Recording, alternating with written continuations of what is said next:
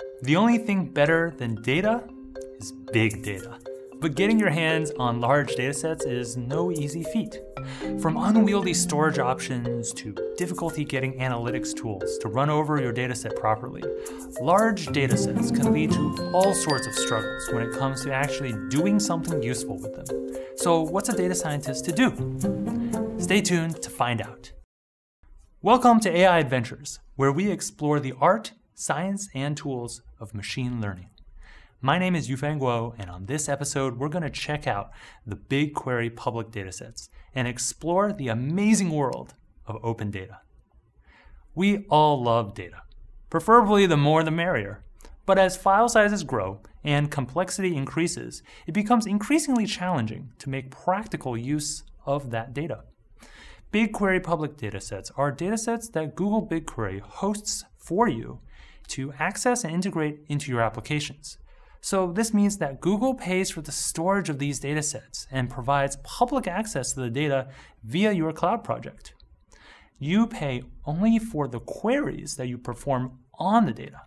Moreover, there's a 1 terabyte per month free tier, making getting started super easy. Looking at the public datasets page, we can see that at the time of this recording, there are nearly 40 public datasets. Each dataset in turn has many tables. Thousands of queries from hundreds of projects all over the world are already making use of these vast public datasets. What's really neat, though, is that each of these datasets comes with a bit of explanatory text that helps you get started with querying the data and understanding its structure. Let's take a look at an example. Here's the New York City tree census. The page shows us how we can easily find answers to questions like, what are the most common tree species in New York City? And how have the tree species changed since 1995 in New York City? These are all accessible by literally one click from the docs page, which opens right into the BigQuery interface.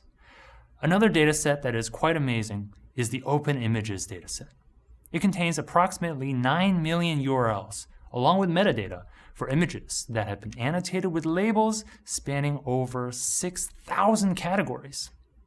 Using it, you can find answers to your most pressing questions about images on the web, like how many images of a trolley bus are in this data set?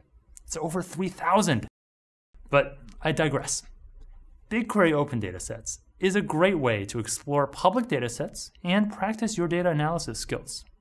Combined with tools that we've looked at before, like Data Lab, Facets, and TensorFlow, you could really come up with some awesome data science. So what are you waiting for? Head on over to the public datasets page and let your analysis run wild. For more details and examples, check out the expanded blog post I've linked to down below in the description. Thanks for watching this episode of Cloud AI Adventures. And if you enjoyed it, please like it and consider subscribing to get all the latest episodes right when they come out. For now, check out BigQuery's public datasets and start querying away.